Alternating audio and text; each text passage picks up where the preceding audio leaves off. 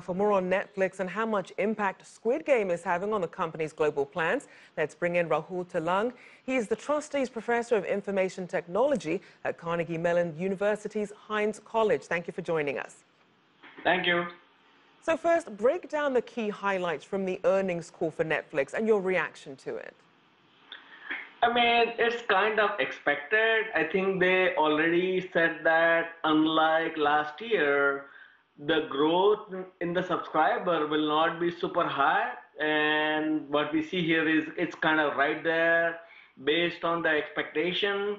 If anything, it has been a slightly more than what they thought it'll be and what the market thought it'll be. Same thing with their revenues. I think it has shown the growth. I think they're showing like 17% growth. So my feeling is that, it's kind of right there on the expectation and maybe slightly better. Now, I want to talk about Squid Game, which is the latest phenomenon to really keep Netflix front and center in people's conversations. Talk about the show's impact. I mean, it's clearly huge. I mean, I was reading maybe today or yesterday that Squid Game. Sorry? I mean, I was reading yesterday that like the Squid Game has generated close to $900 million worth of revenue or money or value to Netflix. Obviously, how they get the number is nobody knows, but that kind of shows you how important and how influential this particular show has been on Netflix. And Netflix has been giving us like a major hit in the past. This has exceeded almost all expectation. And if if you look at TV or if you look at news, this story or the growth in Netflix and people loving it has become really a major story all around. So for people who aren't sure, who aren't familiar, Netflix uses self-reported viewership numbers. Talk about this approach, this strategy, and some of the skepticism that then comes with gauging the accuracy of these numbers. I think that's a good point. I mean, that's a point basically with all streaming platforms because usually they don't give the inside out. So there's no way to kind of audit it. There's no way to confirm it. If you recall, when we used to have the box office in the theaters, those box office numbers used to be public, and we all used to believe that those numbers are actually believable.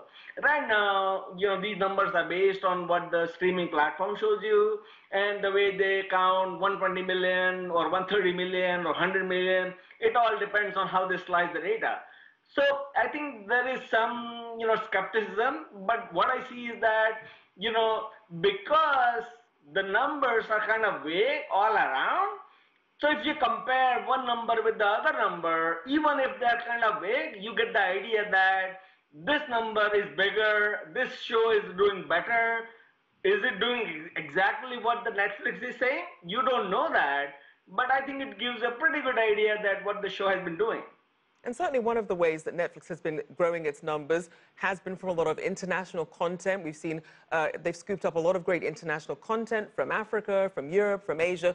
Talk about the role of diverse programming for Netflix's long-term strategy.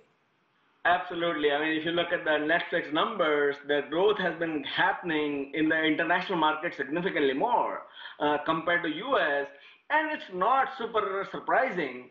In the US market, there are so many streaming players. Disney is there, HBO Max is there, Hulu is there. So clearly the competition is stiff and signing up more customers is not going to be easy. So the growth in the subscriber is going to come from the international market.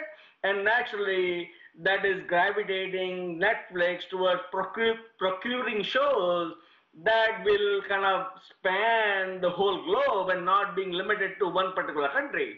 So, and again, the key is, or the importance is that these shows actually cost significantly less when they are from the developing countries or from the international countries compared to US. So I could be wrong, but what I know is that the Squid Game, the cost of production was merely 30 million. If something like that would have happened in the US, I think the number would have been close to 100 million. So clearly there is that element that the cost is under control. And because they are growing internationally, they have a lot of opportunity to have these cross-cutting shows, which might appeal to a much wider audience and make it more global. Indeed. Well, thank you so much. Great having you on.